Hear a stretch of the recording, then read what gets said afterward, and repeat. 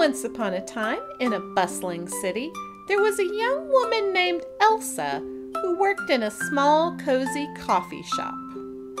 Her boss, Mr. Gold, was a cunning businessman with a keen eye for extraordinary talents. One day, in a fit of boastfulness, Elsa's father, a charming yet imprudent inventor, claimed to Mr. Gold that his daughter could turn coffee beans into gold, a modern metaphor for turning the ordinary into something extraordinarily profitable.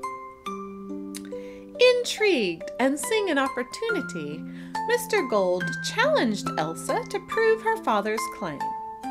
He locked her in the store's basement with a mountain of coffee beans and a laptop, telling her that by morning she should have turned the beans into gold by creating a viral coffee-related sensation.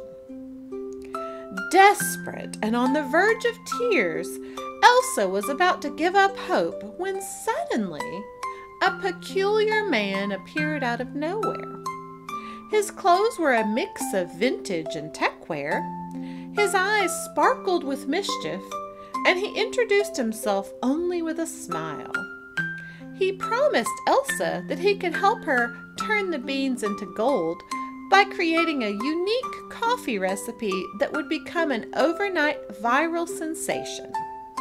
The catch? She would owe him her most prized possession if she agreed. In her desperation, Elsa accepted.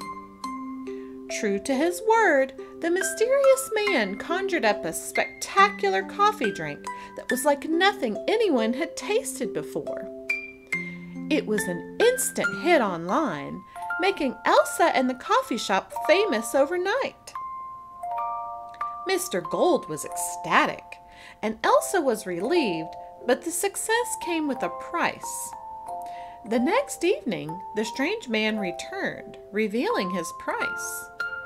He wanted Elsa's beloved vintage camera, a gift from her late grandmother.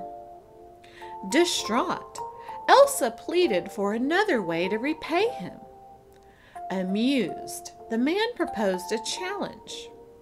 If she could guess his name within 3 days, she would keep her camera and the recipe. Now Elsa tried name after name, but none were correct. On the 3rd day, in a stroke of luck, she overheard the man talking to himself in the park.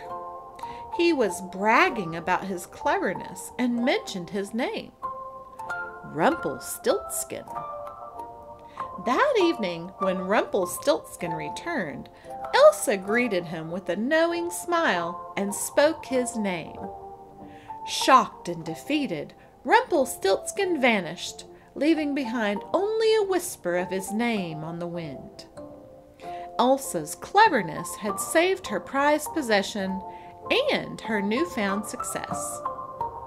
The coffee shop thrived, and Elsa never forgot the lesson she learned, that real gold doesn't come from tricks, but from hard work, innovation, and sometimes a little magic.